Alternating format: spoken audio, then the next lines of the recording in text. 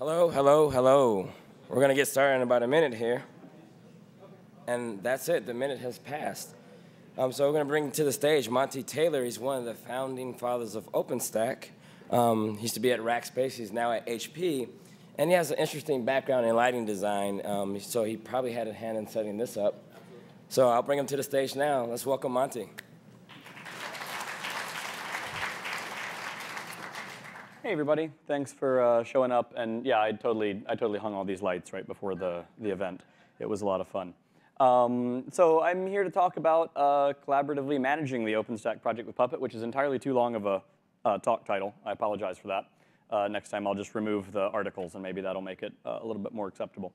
So in case you don't know me, which is inconceivable to me because I'm a raging narcissist, I will point out that like Kelsey said, I was around back when we put this thing together. It makes it sound like I had a lot more to do with that than I did, but I'll take credit for it anyway. I basically run and work on the core team of people who run the continuous integration and developer automation systems for the OpenStack project.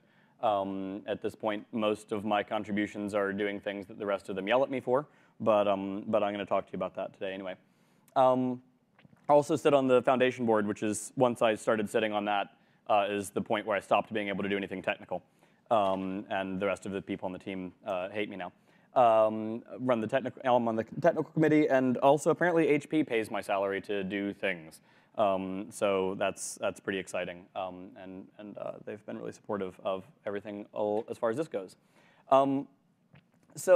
Just to be clear, this is going to be about how we use Puppet to run the CI and developer automation systems that OpenStack uses. This is not a talk about installing OpenStack. I believe there's at least 75 other talks here at the conference that are about interfacing with OpenStack itself and Puppet, but that is not by any stretch of the imagination what we're going to be talking about here, as I've never done that. We're going to chat a little bit about challenges that we've faced, because as an open source project, every single bit of things that we do in the open, which is problematic when you're running production systems. Passwords, apparently, get tricky. And it's possible, just as a warning, that I might rant about some things, and I might swear or otherwise violate various codes of conduct that I've probably signed. So hopefully nobody will tackle me on stage and bustle me out. But you know, if it happens, it happens. So as I said just a couple seconds ago, we have a few design assumptions in the OpenStack CI system, and that is that everything that we do should be open. We don't want any. We want as little secret information as we can. We want as few things to not be accessible to our entire community as we can. And also, because we're doing this, even though this is just the stuff that's supporting the support systems for the project, we really don't like writing stuff that isn't reusable by other people. So we'd like to be able to reuse other people's work, or we'd like to be able to make our work reusable by other people.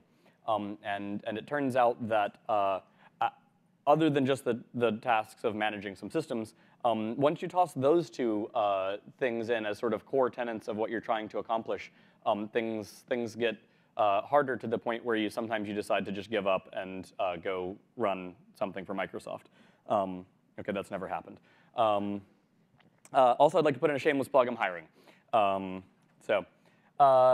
In case you haven't heard of OpenStack, OpenStack is some open source software that we've been writing for building both private and public clouds. You can check it out at openstack.org, and it's comprised of a whole bunch of different projects. I think this actually scrolls off the screen, possibly, but it's a federation of open source projects, and so managing them at the moment involves the work of several of us. At the time that we started the project, however, oh, I'm sorry, I skipped a slide in my brain. You'd think I might have memorized these, but you'd be wrong. We also have a lot of servers that it takes to manage the OpenStack project itself. This is a view of our Puppet master at the moment, and a couple of these in here are actually lying to you. A couple of the entries in here actually represent about 40 servers, but we'll talk about that a little bit later. But so we have a lot of servers and we have a lot of things. It wasn't always that way. So when we first started, this is the entire list of things. We had 2 projects, one of which was pretty much done and one of which really didn't work at all. And we had a Jenkins server. And then some other guy had set up a wiki server and a place that we stuck some documentation, and I didn't really even have anything to do with that. So we had to manage the code contributions for 2 projects and, I don't know, 20, 30 developers. I knew all of them by name. And I had by hand spun up a single server and just installed Jenkins on it by hand and, you know, created some user accounts on it, you know, your standard things that you do. And then I actually sort of forgot about it. Like, I had other things on my plate, because it turns out that running a single Jenkins server is one of the easiest things in the world to do. Pretty much you install it and it runs. So there wasn't really much care in feeding at first, which meant that I didn't really spend a lot of time thinking about how I might manage that in the large or in a repeatable way moving forward, which was a whole lot of fun and gave us hives later on in our lives. So Jenkins had one admin. We did have other resources. We had the wiki, which managed by somebody else. I realized that after I wrote these, there was another server that somebody had written or that had spun up that had IRC bot and like did IRC channel logging. And they ran those and didn't even tell me about them, and you know, things like that. And everything was installed by hand by various different people. On the machines that weren't managed by me, there were just like 20, 30 people who had root access in the box, and they would just like shell in and just do things. And then like, you know, one day somebody would be like, hey, the wiki's down, and you'd be like, I don't even know how to log into the wiki. It was a lovely time, and I really enjoyed every second of our early days. But it's fine too, because there's like 20 of you. So if the wiki goes down for a half an hour, who cares? I mean, probably somebody, but you know, it's not that big of a deal. Over time, however, and I'm going to talk about this on my system. The system that somebody else set up that they just gave root access to everybody, that's just evil, and you should, I mean, it's just a bad idea. But I can't really speak for what was going on in his drug-addled brain, so I'm not gonna focus on that. But in my systems, the one that I was running, I had some more people in the project that had to start doing things, and I was still only sort of doing this half-time at the time. So we added a few more people to the system that needed to be able to do things on the Jenkins server, because we literally had one and we ran all of the jobs on the Jenkins server. If you know anything about Jenkins, that's actually how it's designed. The slaves situation is a hack. There is actually no real slave design. It's a really sort of an ex post facto sort of crazy code hack if you look in how it's done. Anyway, then we got to the point where we need to start adding build saves, because the different projects had different build dependencies, and you can't entirely install different versions of C libraries. Anyway, blah blah. So things started to get annoying. Is basically how things got better. How they often get better is you get really annoyed at things, because what was happening is as I was starting to add things. I think this is the nope. Sorry. There should be one more bullet point. The thing that I got annoyed with at this point really wasn't all that complex of a problem, but if I had to spin up a new build slave or whatever, I was at that point in time going to a cloud control panel and creating a machine, and then it would pop up, because I was using Rackspace, so it would pop up in a little pop-up window, the root password. I would then have to, with password, log into machine and change the root password, and then start adding user accounts by hand. And that's not hard, but it sure is boring. And annoying and tedious. And so that was the first thing that I really sort of needed to fix in my life so that I could basically not spend any time doing that. So then I went to I had at this point in my life never used Chef or Puppet or CF Engine or well, Juju didn't exist at the time, although I believe some people were working on a project called Ensemble, and then later on they decided to name it Juju. Which is the lamest thing that's ever happened in life. But, I mean, it's just, come on, guys. I want to write Juju charms. Yeah. Oh, God. All right. Shuttleworth hates me anyway. It's fine. But basically, at that point in time, I wanted to manage users and some dependency packages. So I looked into the 2 obvious choices, which were Chef and Puppet. And when I was writing this, I was going to say, I looked at them and I just picked one. Turns out that's not true, as I realized as I was walking over here and I was thinking through talk slides. And I remembered why I picked Puppet over Chef, and it's actually sort of a weird reason. At the time, the OpenStack project was using BZR for all of its version control needs, and I was using that for all of my projects. And Chef's really tied to Git. And so I went and tried to create a Chef cookbook, and it created me a Git repo, and I was like, I don't want to use that, and so I just deleted it. And I went over to Puppet, which let me do things the way I wanted to do them. So thanks for that. That was really handy. Probably wouldn't have quite angered me the same way today, given that all of the rest of the version control systems that aren't Git at this point are pretty much dead ends. Also, to continue my line of picking on Juju, which seems like what I'm going to do this morning, they're really sort of tied to bizarre at the moment, which makes it even more bizarre in their world. So, anyway, blah, blah, blah. I'd like to manage some users and packages. So I started playing with Puppet. I'd also like to point out that Chef was wanting me to install some server thing. And Puppet has this great command called apply, which is great when you're just trying to try out a really simple operation and you don't want to set up an entire infrastructure to manage the 4 users that you've got on a machine.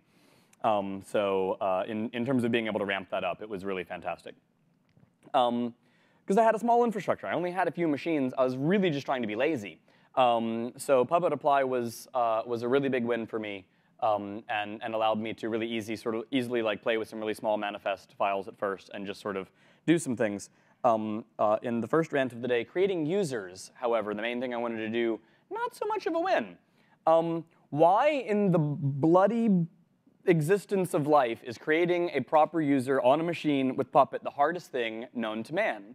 I want to do something really straightforward. I want a user account, and I probably want to put an SSH key in the person's SSH directory. Probably the only thing I want to use creating users for.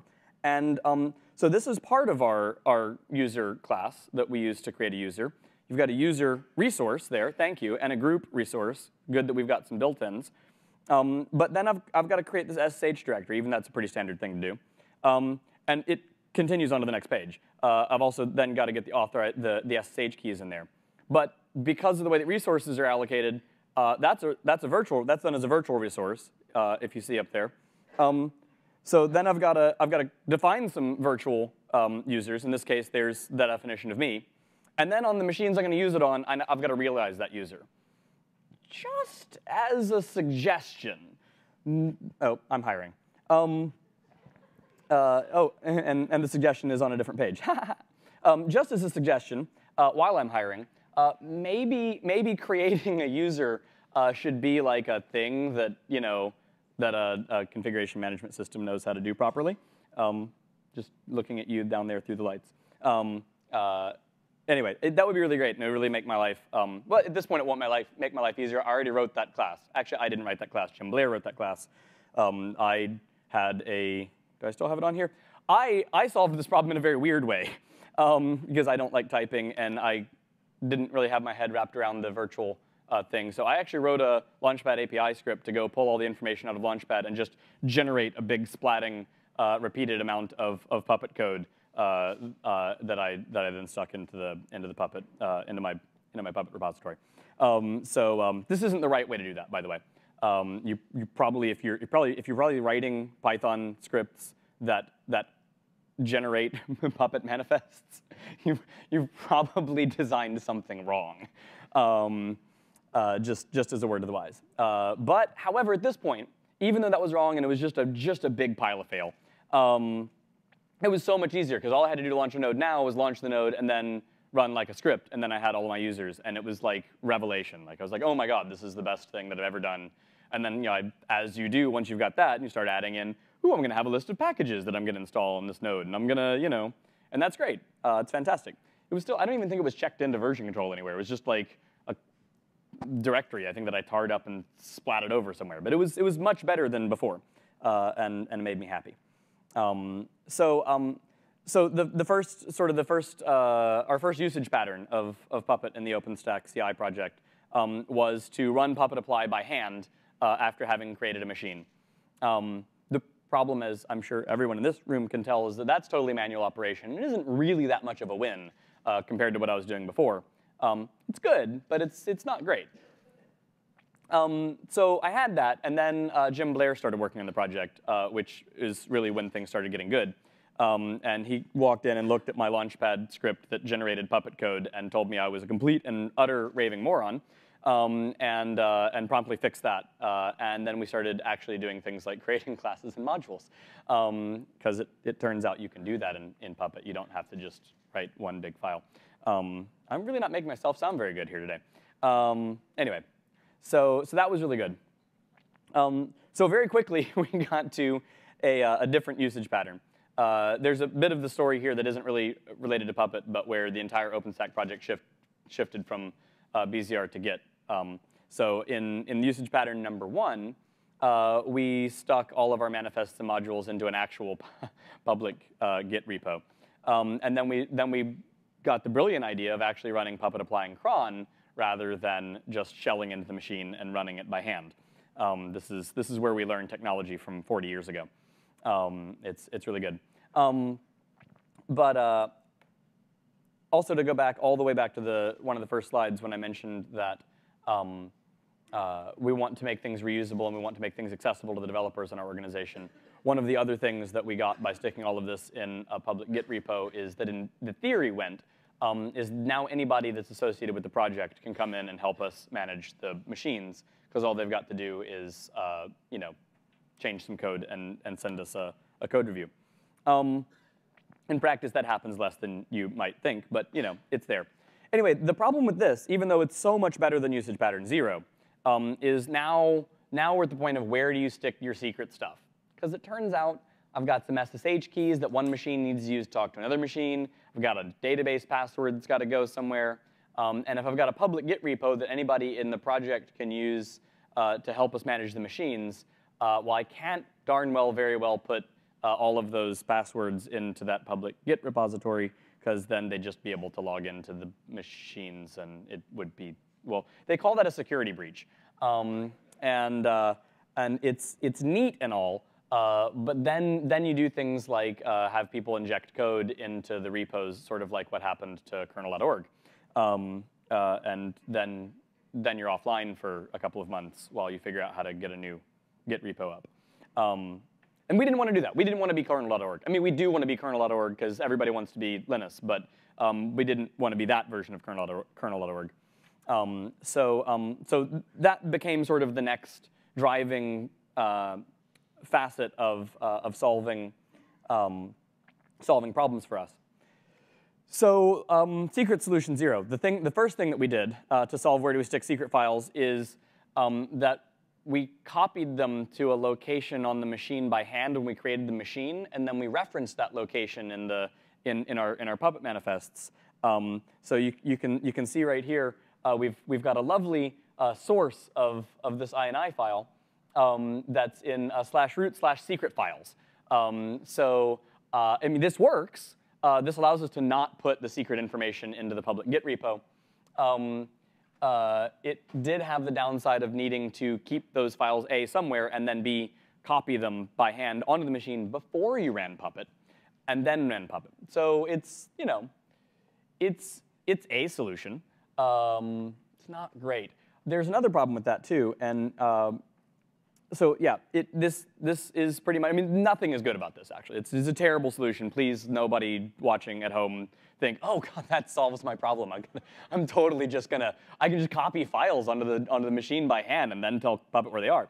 It's terrible. And amongst the main reasons is that it sort of defeats reusability, because now I've got this, which is referencing a file which isn't on your system, and you sort of have to know something about it. So if you want to reuse this element of this Puppet module, you're in another area, well, all of a sudden now there's this extra bit of secret knowledge you've got to have of how to set up your system before you can use Puppet to set up your system. And that's really not great for reusability. The other problem, this was my big beef with it, is that the entire file becomes secret. This is an INI file. In that INI file, there is a line which has the password line. But the whole file here is in a secret thing. So if you're trying to read the module to figure out what it is that we're doing, you're missing some information. And that's pretty terrible and upset me. and I might have run around throwing things. I mean, that might have just been because of being drunk, but anyway, I wasn't really too pleased about that. This is just a rant that has nothing to do with that. And this is I'd like to point out that it really annoys me that it's so hard to install packages appropriately in modules. Imagine, if you will, that you have two different classes. Each one of them indicates that it needs the package Python YAML. True story. Both of those packages in the OpenStack CI system, they require Python YAML. It's just a single package. You could make a class that installs Python YAML, but that's a little bit ridiculous. Because then if you include both of those classes in jenkins.openstack.org, you're going to get a conflict error telling you that the same resource has been defined twice. So what we had to do in both of those modules is we had to replace that with this. So we check if package YAML is not defined, then define that we want package YAML installed as part of this resource. You have to do that with every single package that you're going to install, because you sort of have to if you want somebody to be able to use this module in addition to some other module on a machine that they're installing. That's kind of annoying. Yeah? Great. Standard lib. Why isn't it in standard Puppet? Oh, right. Yeah. So I'm just like to point out that possibly installing packages might be one of the fundamental things you might want to do with Puppet, and that possibly it should know that installing packages should be an idempotent operation. That anything that's requesting a package probably isn't conflicting with anything else that's requesting a package, and it should probably just create a set of what the actual package dependency graph you're requesting is, so that you don't have to do like crazy things. Just a suggestion, just putting it out there for maybe Puppet version 4, that maybe you should make installing packages like fundamental to the system. I don't know. It's just I'm crazy sometimes, so ignore me if you want to. Or I don't know, take the thing from standard lib and make it part of the standard Puppet. Anyway, I'd also like to point out that I'm hiring. So anyway, so we've got the problem with the secret files. We've solved it in the terrible way. But then we're getting more and more machines. We've got some scripts to load them up. At this point, we've got 5 or 6 servers. I don't remember how many. We've got 10 static Jenkins build slaves that are all managed by Puppet.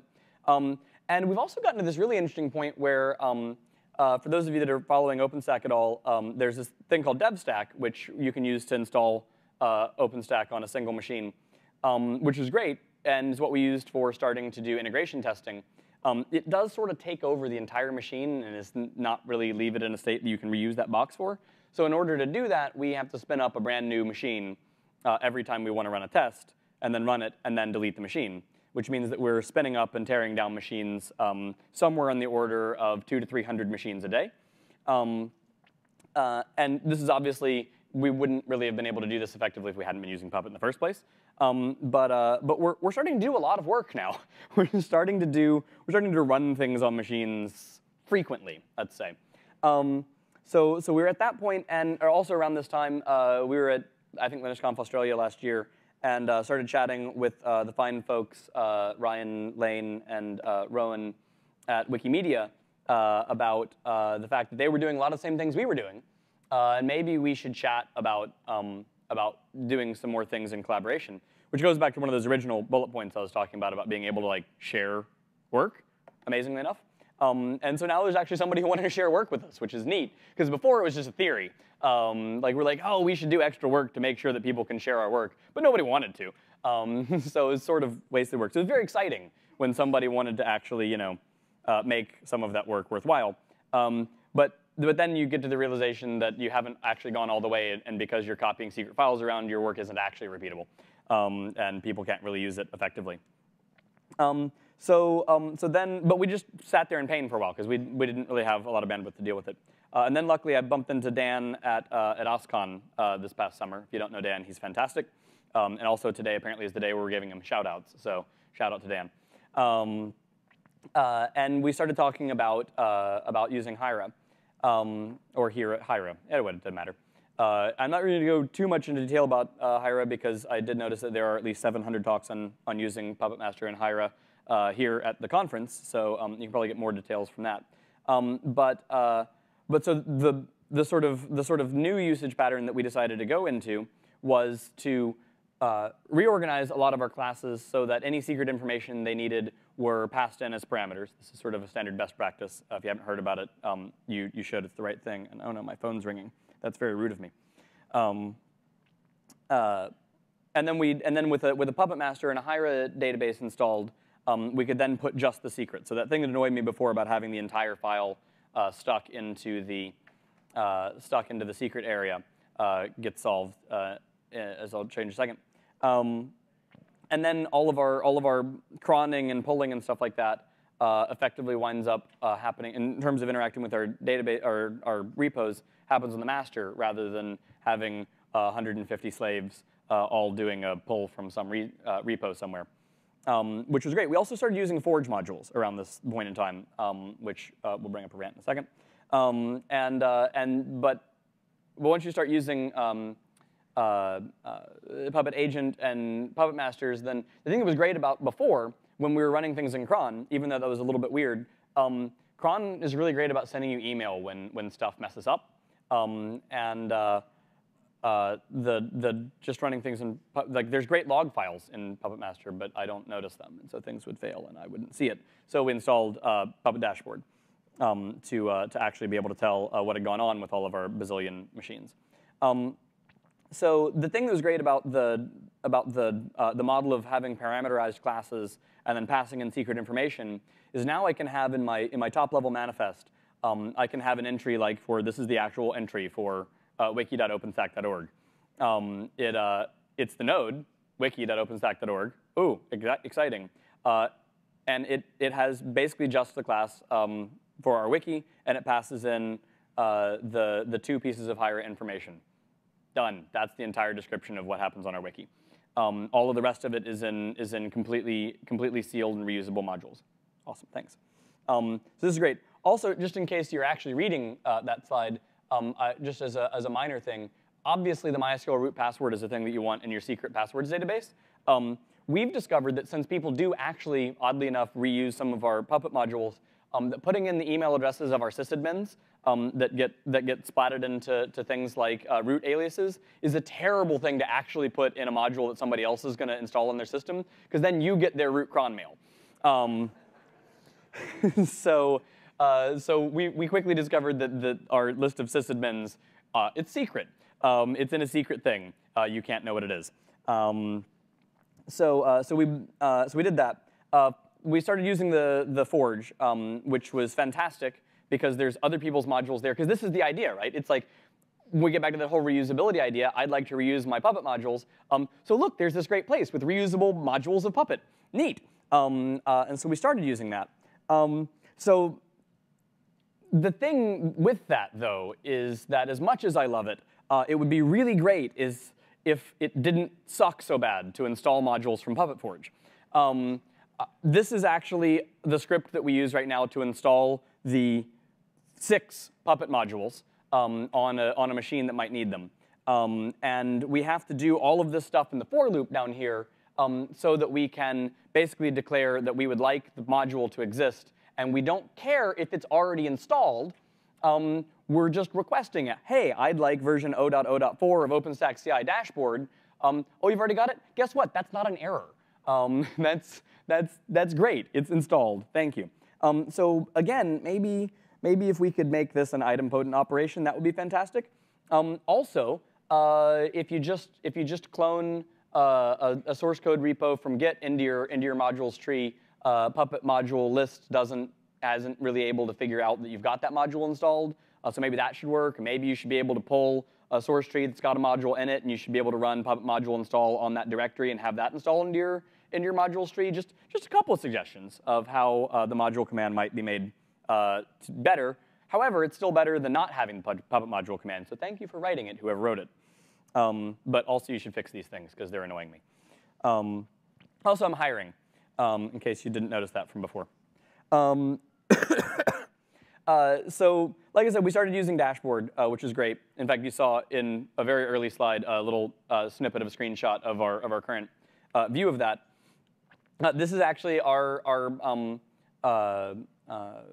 thing from our manifest installing it. We're using Well, we're using a fork of the Puppet Labs dashboard Puppet module because the Puppet Labs dashboard module doesn't work, but also I can't send a pull request to it because it's also diverged from the time. So the one that was released works.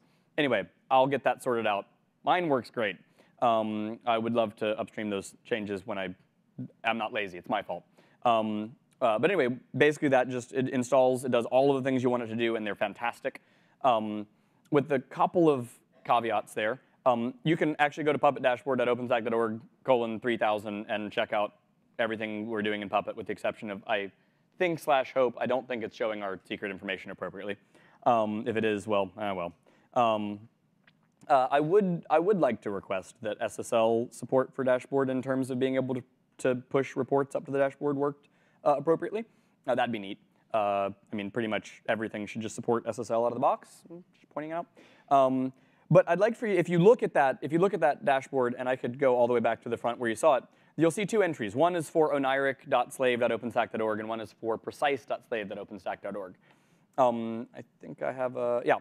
So I might have mentioned that we create and destroy hundreds of slaves a day, and that works really well, other than the fact that I don't really want to indicate the information about them specifically, and I don't want to make new certs for them and then have to approve those certs as they're created.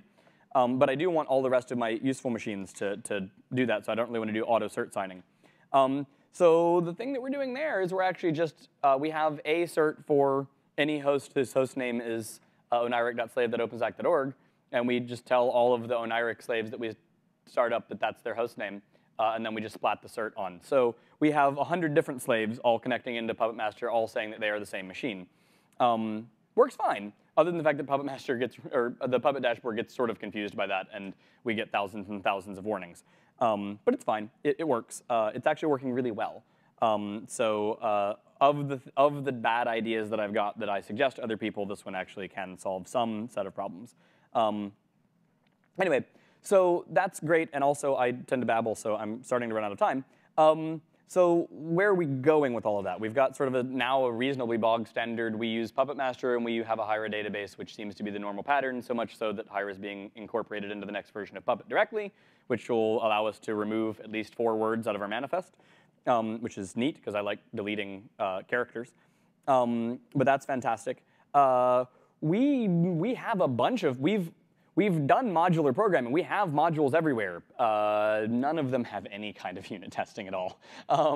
So that's sort of failure. We want to fix that. That's a thing that we need to get done. And luckily, we've actually had a couple guys pop into the channel recently. Guy Paul Ballinger just popped in recently and started popping in with, hey, I've got this module, and it's got unit testing. Why don't we use mine instead of yours? And we're like, that's a great idea.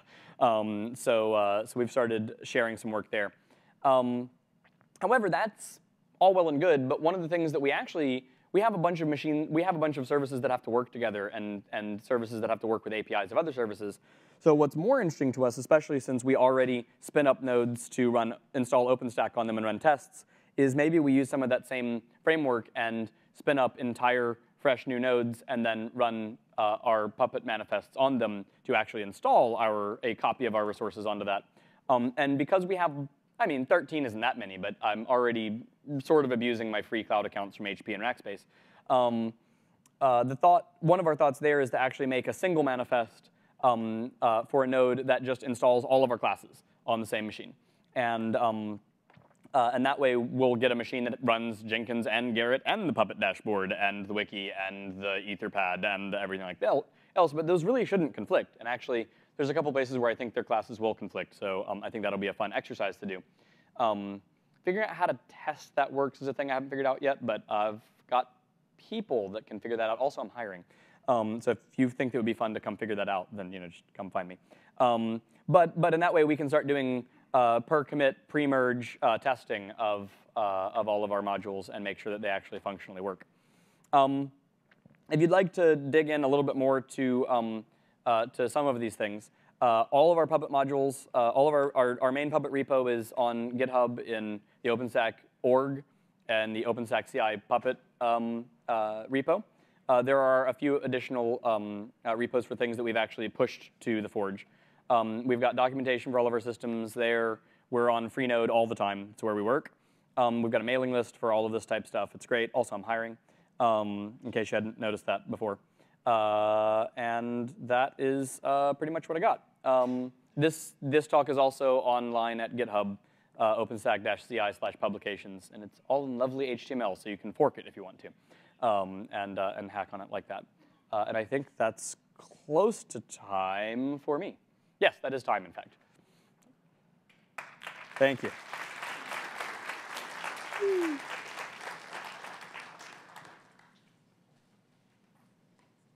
Should I wait until we? Yeah, so we have a few minutes for a couple of questions. So Excellent. we can take about 5 minutes of questions. If you're destined to a new talk, you have about 10 minutes to get there. So we'll take 5 more minutes for questions. Questions? Anybody have any questions? No, there are no questions. I'm perfectly clear. Uh-oh. Oh, this isn't going to be a good question. I have maybe more of a, did you ever find Puppet Librarian? Have you had a look at that? No. One of the things you mentioned was your This is why I love running into Dan at conferences, by the way. So your script for downloading and doing versioning stuff, Tim Sharp, if he's in here by any chance, from GitHub actually wrote something called Puppet Librarian. Great. And it does exactly this, and it has a YAML file where you can specify either GitHub repositories or modules from the Forge and versions or branches. Score.